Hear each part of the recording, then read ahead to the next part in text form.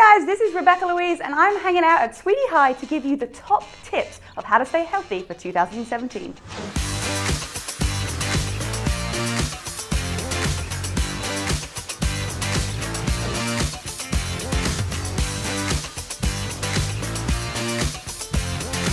My number 2 tip, guys, so important. You have got to set yourself goals. I want you to find out what it is that you want 3 months, 6 months, 9 months, and 12 months down the line.